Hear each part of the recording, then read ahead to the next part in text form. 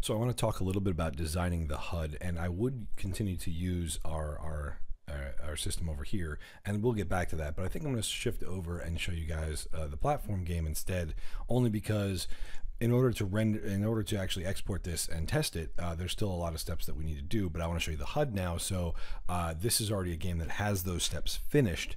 So I can show you how we can change and manipulate the HUD over here.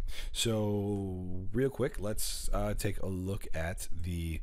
I'm going to actually place my player on this screen. So I'm going to right click, place player, and there he is. So he's going to appear on this screen, and I'm going to look at what screen am I on. 0 1 2 3 and 0 1 2 3. So 3 3, that's easy to remember. I'm going to look at HUD and boxes, and I'm going to look at screen 3 3. So now I can kind of get an idea of this is it's just showing me any demo screen that I want to look at the HUD against. So I can plan, maybe I'd move the clouds down a pixel so that I've got a little bit of sky. Maybe this is good. Maybe I'd put them up a pixel so it looks like there's more above me. Whatever.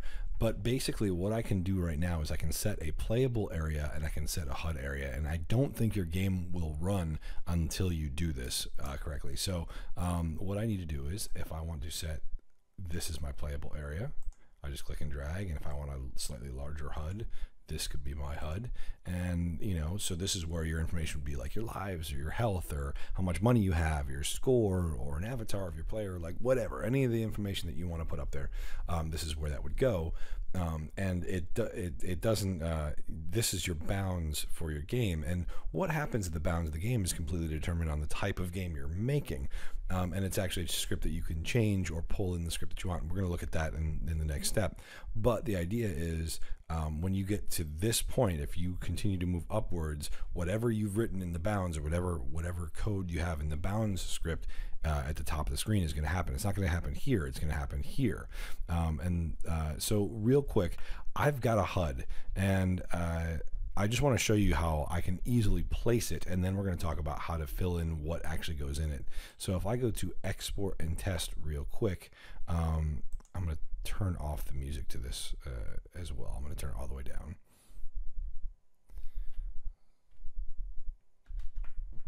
So I'm going to go to audio, sound, and just turn it all the way down. Enter, and you can see my HUD is at the top of the screen. Okay, in order to change that, it's very simple. I can just say, you know what, I want a bottom HUD, and let's put it on the ground, like right here. And it might actually be a little bit too low if I put it here. I'd have to set it up a little bit differently, but let's say I want this to be my playable area. So I want the whole top part to be a playable area and my HUD to be at the very bottom. And I'll just show you how easy that was to sort of set up.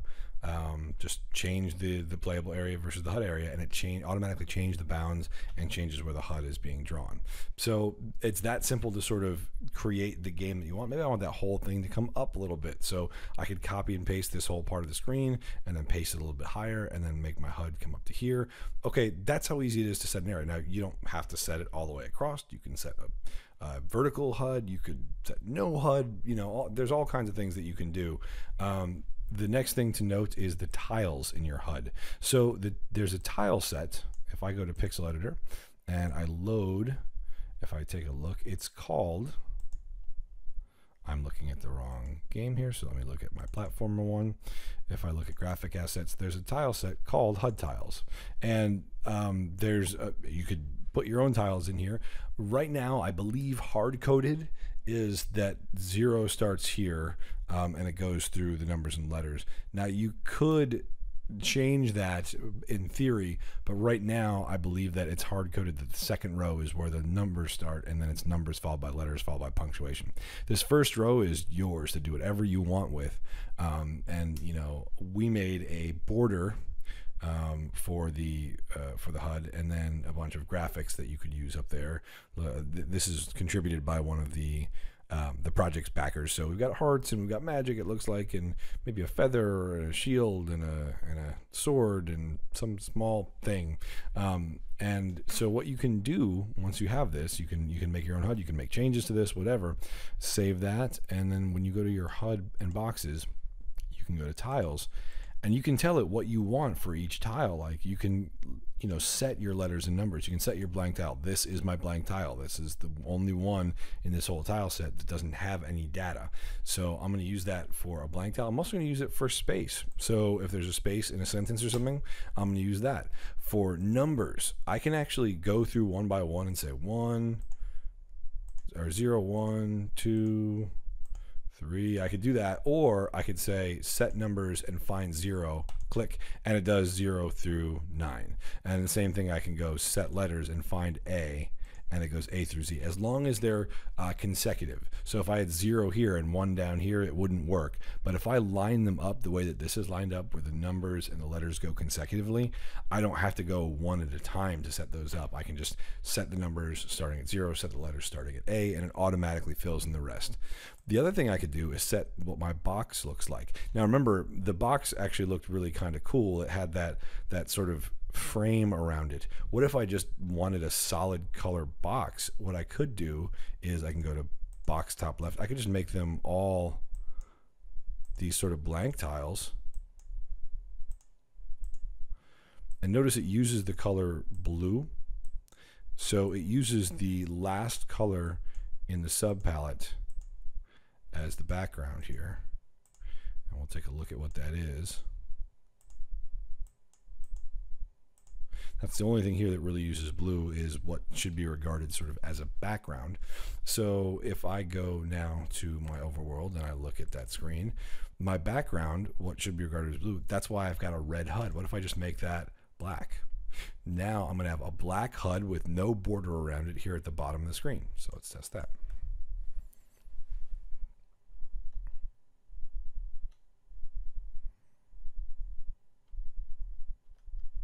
So now I've got a black HUD with no border at the bottom of the screen. So you see how easy it is to sort of start manipulating the screen. The last thing is actually filling it in with stuff. And this is a work in progress, but you should be able to get a lot of mileage out of health, score, and lives for right now, and any images that you might want to show there. So I'm going to show that to you real quick. If I go to HUD elements, right, what you're going to see when it starts off is all these, actually I'll show you over here. What you're going to see when you start off, if you go to HUD elements, is they're all blank. There is no element. They're all set to none. And what you can then do, if I have a HUD and I set up the HUD area to like here, set the HUD area, and I go to HUD, you can see now I've got that space to fill, and I could say, what do I want to put in the HUD? And I've got a bunch of different types. One of those types is just straight text, and you see what happens when it's straight text. A little text box comes up and I could say hello. Now I don't see anything, and I'm guessing it's because my color is black over here, or it's because I haven't set my tiles yet, or it's because my tiles I don't have any tile data over here. But if I'm in here where I already set up the tile data, check this out, I could make a new element. I could make it text, and I could put HUD exclamation point, and then I could move that into place relative to where the HUD's going to show up on the screen. So now I've got this thing that says HUD at the top of my screen, right? I'm going to get rid of that. I don't want that. And when I go to next, yeah, it'll disappear. All right. So that's one thing, is I could make text, and that's what health and lives and score all are. That's health, lives, and score, all positioned, all text. The next type is what you see right here, which is a variable tiles of images, and it allows you to pick what your empty tile would be and what your full tile would be. It lets you select a max value, and it lets you select the variable that it's reading in order to do that data. Now, this requires a little bit of looking at the code for right now. This is not something that's going to be there always, and in fact, we're already talking about ways we can get rid of this, but for right now, we need to look at the code for a second, just a little bit. So don't be too scared if you're worried about code, but take a look at this real quick. If I go to routines, variables, user variables, I'm going to see 6 variables. I've got global player health, global player lives, global player score, and I've got HUD update health, HUD update lives, HUD update score. All right. So these are the variables that I'm going to read for HUD for health, lives, and score in the HUD. And these are going to be set to which element updates that in the HUD. So for instance, what element updates lives? Well, element 4 updates lives. And what element update or health, I'm sorry, and 5 is lives and 6 is score. So where do I set that? So these are just declaring the variables, saying, hey, there is a variable, it's called global player health, and I need to make sure that if I want to draw global player health, this is exactly the same verbatim as what you see right here. Okay, but where do I set these in the first place? Health is taken care of because it's connected to my player, but lives and score I need to set, and these I need to set. So where do I set those? If I go to, and you may need to set these depending on how you design your HUD. So pay close attention to what I'm doing. If I go to routines, initialization scripts, init loads, there's a section right towards the top, right here. This is the stuff we want to be looking at right in here. Set up initial variable value here. So for score, right now, all my score is going to be set to 0. I could actually skip doing this, and it would be exactly the same, because when I reset the game, these all get set to 0. Player health, I can set to whatever I want, because actually the loading the player is what's going to load. It's going to overwrite this, so that's not a big deal.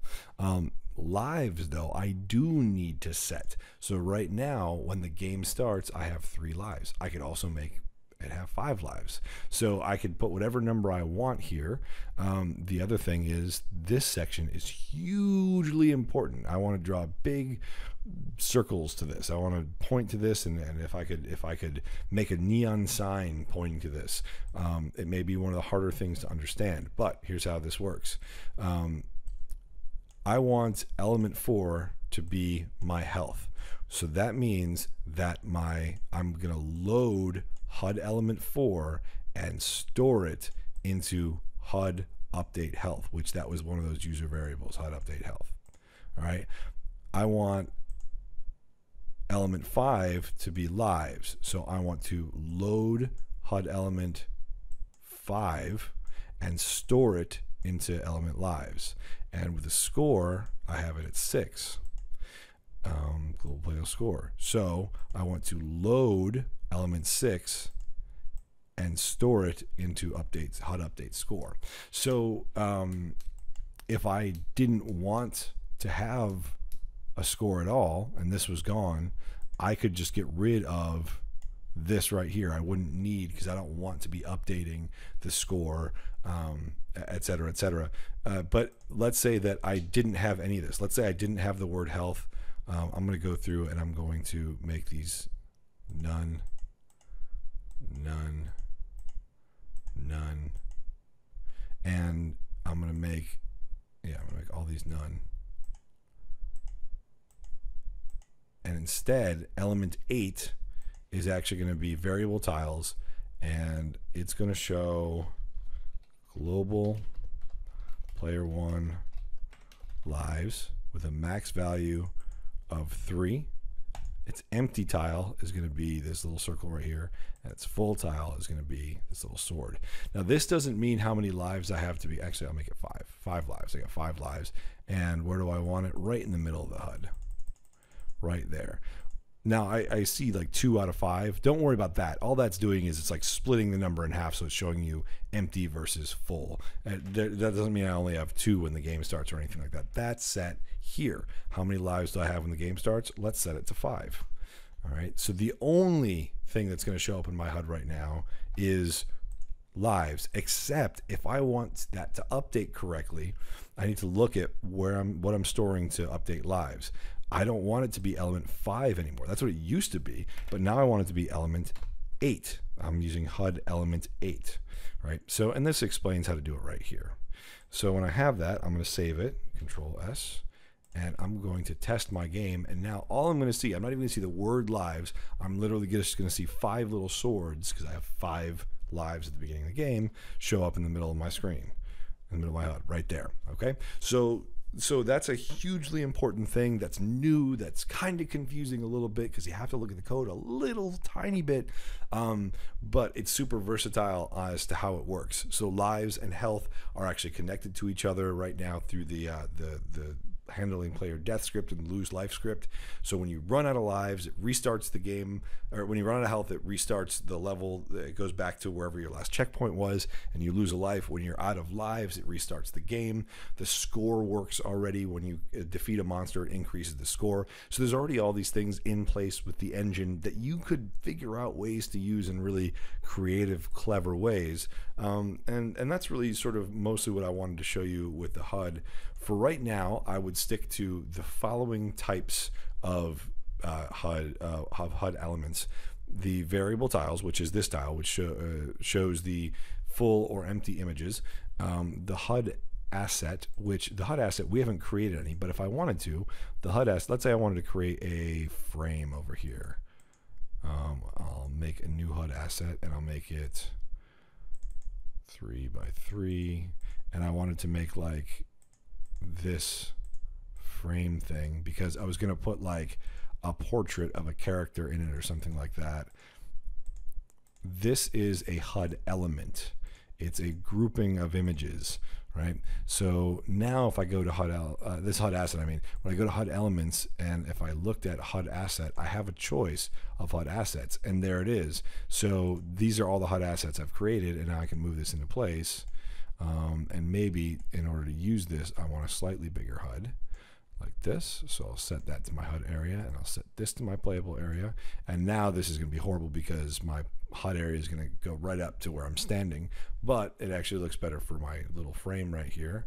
Can't tell what's center there. So now if I export and test, it's going to draw that image that I had. So you could use this to like make a portrait or you know, show, you know, weapons or the type of, you know, the name of the game or whatever. And there's my little HUD element right there.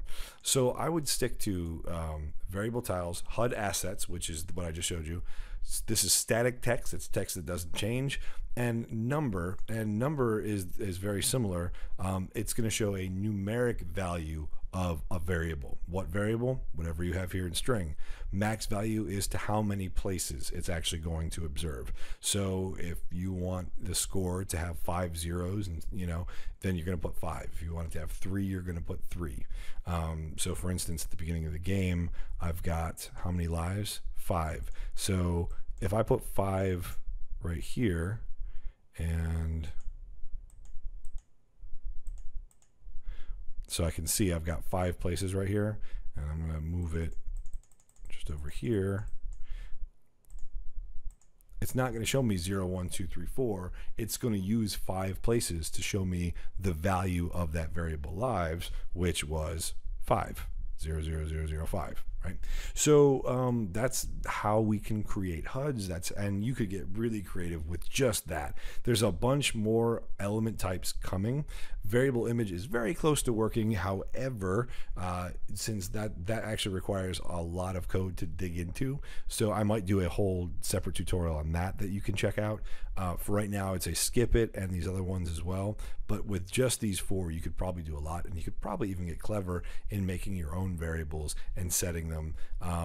You know, as far as actually at least showing them on the screen, even if you can't update them in the middle of a frame, like with health or lives. So that's a quick look at the HUD. I know that was really thick, but that's a brand new feature, so I want to make sure I showed it thoroughly, and hopefully that gives you some really cool ideas on how to show your information on the screen.